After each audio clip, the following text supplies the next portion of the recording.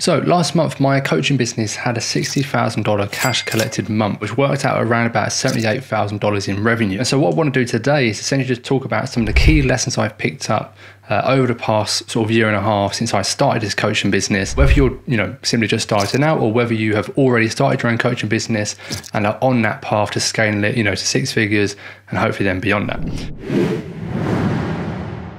So the first lesson is to sell while you build. Now, one of the big mistakes that a lot of creators, coaches, consultants make, they think they need to have the perfectly built offer, the perfectly built program before they actually make any sales. Ideally, pre-selling your program before you've even made it, because what most people do is they do what they call market research, which is what some coaches teach. But they do all this market research and they, do polls and they audit and they talk to their audience. They find out what they need help with, and then they take that information, they go and build what they think is the perfect program, because this is what their audience is asking for. And then they spend a month, 2 months, 3 months building it out, making it look pretty, buying camera gear and doing all these sort of things. They go to sell the program.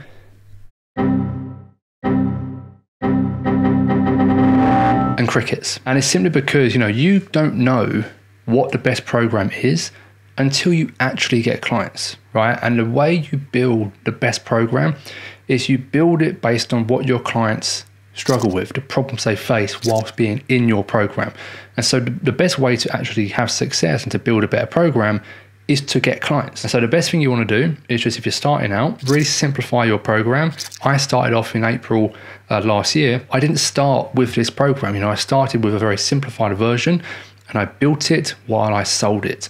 And I sold it while I built it. So that's the first lesson. Moving on to lesson number 2. This is a lesson I learned from one of my mentors, Trey Cockrum, and he always says that simplicity scales and complexity fails. What you find, again, what most people do is they'll have email marketing, ads, Facebook ads, organic marketing, funnels, webinars, masterclasses, challenges, all these different ways of generating leads or trying to grow their business. And the complexity of it means you just can't scale it. It means you can't master it. So follow the rule of one, which is one offer, one outcome, one avatar, one platform, in terms of like actual social media platforms, and use that rule of one as much as possible, because that'll keep you focused, that'll keep your process simplified.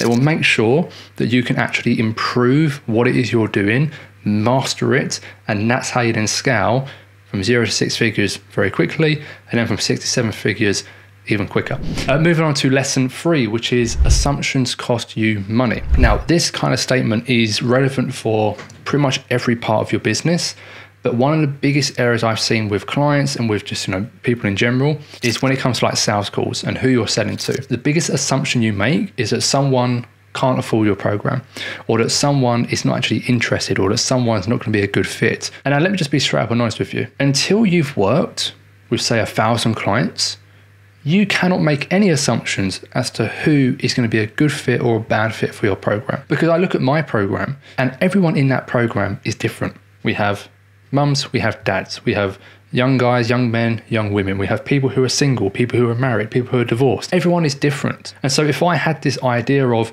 the perfect client, the perfect avatar, I'm just turning away all these people that actually I can help. And just because you think someone can't afford it, don't cancel a sales call. Don't turn them away. Get them on that call anyway. Sell to them, because believe me, there are so many people we have closed for our program who on paper should not be qualified, who on paper you would turn away. But we still took the time, we still showed them the value of our program, we still showed them what we can do, and they found the money. They found the funds, or they realized that actually this is the way they wanted to do it.